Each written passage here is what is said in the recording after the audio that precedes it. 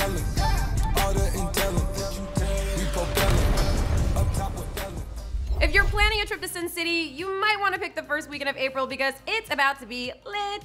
In honor of the grand opening of KAOS Dayclub and Nightclub, the Palms Casino Resort in Las Vegas has enlisted talent crossing all genres to help get the party started. The resort is kicking off the festivities on Friday, April 5th, with an intimate evening featuring Alicia Keys inside the Pearl Concert Theater. Then later that night, KAOS, a 100,000 square foot indoor-outdoor venue, will open its doors for the first time with performances by Travis Scott and Skrillex, who's been announced as one of the resident DJs. But the main event of the three-day celebration will happen the following night on Saturday, April 6th, when KAOS's new First Lady, our girl Cardi B, launches her residency and performs in Las Vegas for the first time. That night, G-Eazy and J Balvin are also set to take the KAOS stage, which apparently rotates 360 degrees to give attendees both indoors and outdoors a prime view. DJ Vice and KAOS resident DJ Cascade will help finish out the weekend on Sunday ahead of a performance by Hozier at the Pearl. I know this all sounds insane, but there's still a few more acts that have yet to be announced, so be on the lookout.